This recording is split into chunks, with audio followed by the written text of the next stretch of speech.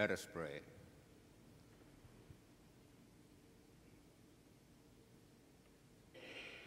Eternal God, open our minds to your word. Enlighten us so that we listen and hear, we may go out into the field and do what is your work.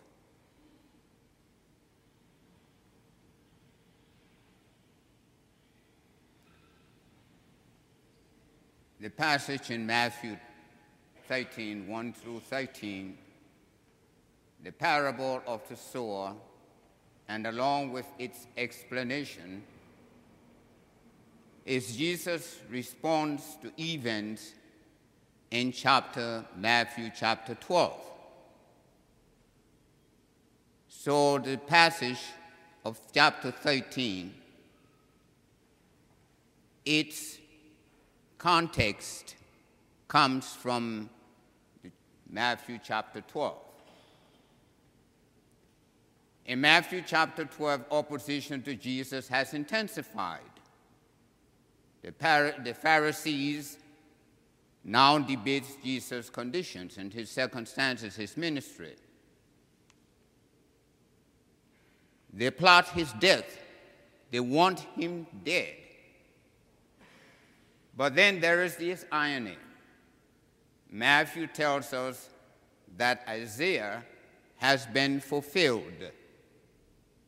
And he includes this statement, and in his name the Gentiles have hope. The Jewish leaders want Jesus dead, but at the same time, he is the hope of the Gentiles. Jesus' mission to the house of Israel has failed. The Pharisees, Jesus, in the same company as the devil or Beelzebub. He indicates that, and these Pharisees are against me.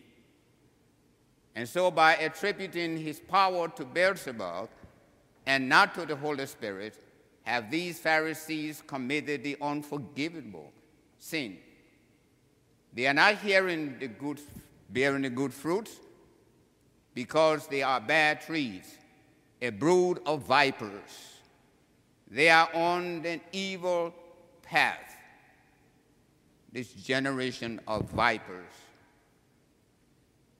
who only want to see signs. So why do people not believe Jesus? How can God's Son meet such a fate?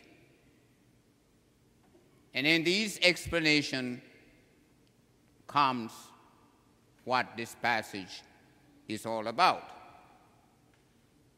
And we are to read the parable as an answer to such questions that has been raised, as I said, in chapter 12. And he told them stories in parable. Why is it that Jesus used stories when he wants to explain the circumstances or what the kingdom of God is all about? Throughout the history of the Jews, there were always stories. There are many stories in the Old Testament. And it is historical. In times of these things that if you go out throughout scriptures, the Old Testament particularly, you will see a lot of parables exist. The stories, which are easy to understand. Hence, among those parables in the Old Testament is this familiar one, which comes out of the book of Samuel chapter 2, or 2 Samuel chapter 12, 1 to 7. In that story, David had coveted the wife of Uriah, and in order to gain possession of her, he, David, arranged for Uriah to be sent to his death. For sometimes David had forgotten all about what he had done. So it was necessary for David to be reminded of the enormity of his sin. So Nathan the priest comes to David and tells him this simple story.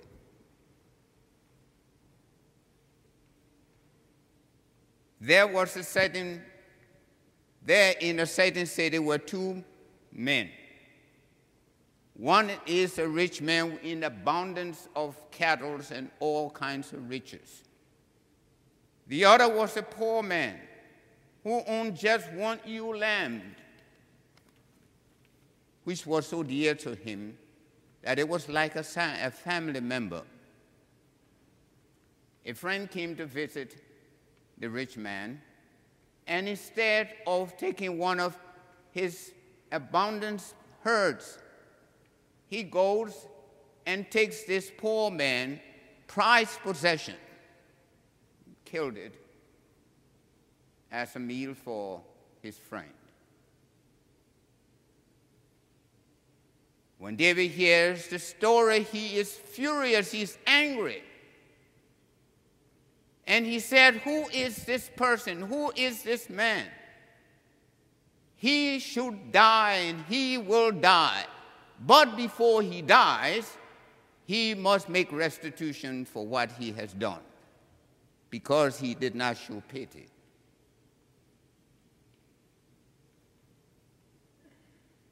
And then Nathan says to David, "You are the man."